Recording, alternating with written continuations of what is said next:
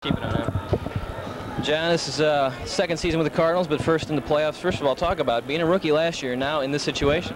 Well, that's a great situation to be in. You know, anytime you can keep playing in September, it's a great situation to be in. Brian Jordan, same thing for you. No, it's a great situation.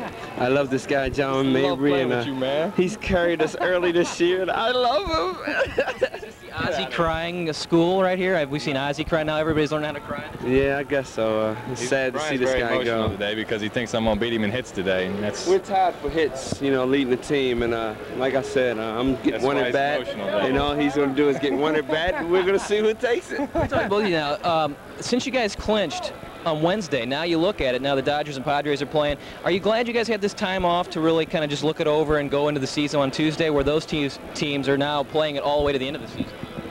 You answer it. You answer it. Well, I mean, it is a relief when you can win it early. You know, you relax a little more. You know, those guys, Los Angeles, San Diego, they're pretty tense right now, and you know, they landed on the line because this is the last game that counts. So, you know, we're relaxed, we're having fun, and we're looking forward to the playoffs. I think it's great for Ozzie to have this whole weekend for himself and be able to celebrate his retirement the way he wants to, and us already have clinched, taking a little pressure off of it. So I think it's a nice addition. John, thanks a lot. We thank Brian. Thank you, sir.